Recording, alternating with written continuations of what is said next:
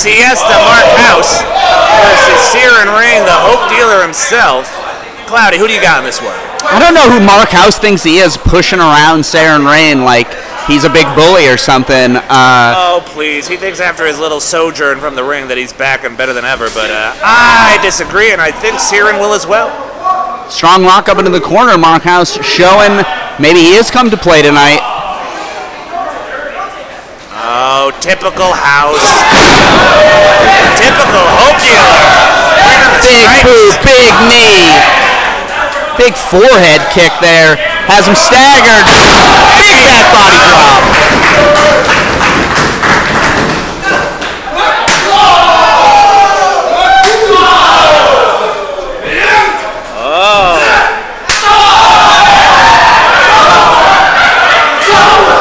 Hope dealer going high and low. I dig it.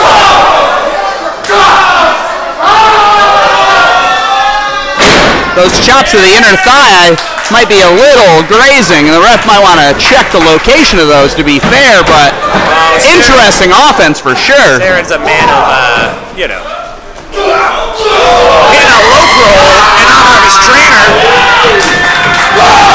Yes, Loke would be proud, young child. Diving cannonball off the apron. An homage to his trainer, if you will. Sending Marc Hauss back in, trying to take the opportunity. Speed, baby, you got him. I see you. Too fast for him. Oh. Oh, wow. I'm just saying, the air, the deposit, and then the senton. Ooh. I think Cerin may have lost his footing a little bit after that pass by, which led to Marc Hauss being able to toss him in the air. I'm surprised he didn't lose his lunch. Now looks like he's got a trap hold. Just trying to wear him down. But this contest has been back and forth. No one man has really been able to stay on top. While I stand corrected, while Marc Hauss gloats in the ring right now. As a man myself, follically impaired, I don't like him pulling on the hair, all right? Cerin's a young boy. He's got a healthy forehead. Let him live.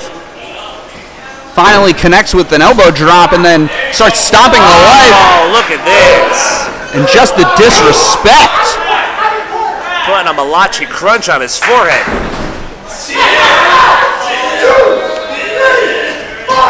Marc Hauss just blatantly disregarding the referee's count. I think we'll have a conehead by the time he's done with him. Oh, now he's going to the midsection. I'm always a fan of this because not only does it, hurt the midsection, it also affects the lungs, which affects the cardio. You can't breathe, you're screwed. Attacking the midsection is definitely... He's got him huffing and puffing. And what's he going for? Talking some smack before he sends him off.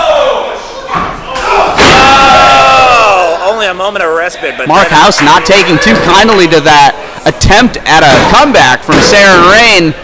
Puts him right back down to the mat with that big clothesline. Oh, look at him.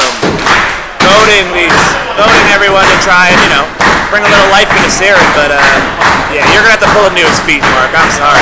Oh, see, now you left yourself open though. Sends him off for a rolling forearm. Ooh, Snap German. Ouch. Oh. See, the German had so much oomph, it brought Cerin back to his feet, and he had a little bit of resilience left to throw a high knee.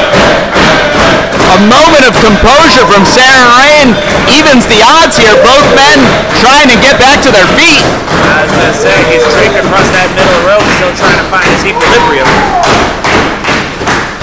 Look at him, he's still a little on his feet. Oh, Marc as well is a little out on his feet.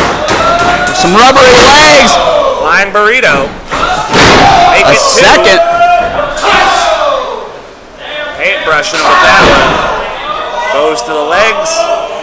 I'm just saying, strikes have been his favorite all day. Taking out both legs, trying to bring him down to his level. Better watch. Oh, Shining Wizard in the medulla oblongata. And that might be it. Oh, he went deep in the medulla. If he had hooked that leg, maybe the outcome would have been a little different, but Marc Hauss kicks out at 2. Yeah, it's going to take a little bit more to take this house down. He's huffed and he's puffed. Jawbreaker. Oh, Schoolboy. Nope. To it. DDT DDT, roll through, up to his feet. He's stringing them together, folks. Oh. Big twisting suplex there. Somehow only 2, though, after stringing that impressive combination of moves together. Not a strong kick out, but a kick out nonetheless. And what's it going to take to put Cerin Reigns away? Marc Hauss, I don't know what else he has left in the tank. But I can see him. That mind is doing some math. Might be going for that. Oh, Cerin Reigns to his feet. Not quite. A little too much oomph on that one. Ducks the clothesline. And there's that variation of the back suplex neck breaker. I've seen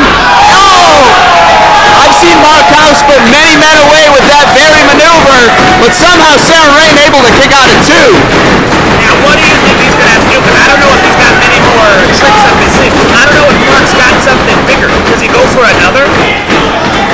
I guess we'll have to wait and see. Well, let's see what he's got lined up to follow up his finish. Oh. Cerin Reigns with the evade. Scaling the ropes. Oh, big stunner. That could be it. Deep hook. Oh, yeah. And Cerin Reigns gets the victory out of the blue with that rope walk. Big stunner combination on Marc Hauss. And there's your winner, Cerin Reigns.